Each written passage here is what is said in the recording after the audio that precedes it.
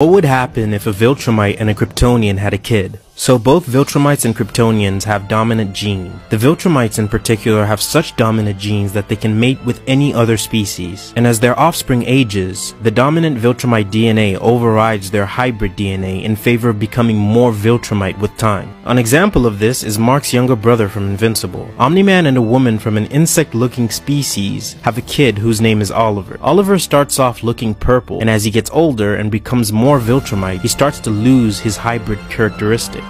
With Kryptonians, we know that their children also inherit their abilities, but also their weaknesses. What I think would happen if a Viltrumite and a Kryptonian had a child is that when the kid starts to manifest their abilities, they will be vulnerable to kryptonite, but as they age, they'll become immune to it. And I think they have the potential to be the perfect Kryptonian, basically. And when they do have access to the yellow sun, they will just gain continuous amps to their strength and abilities. This is a crazy powerful hybrid.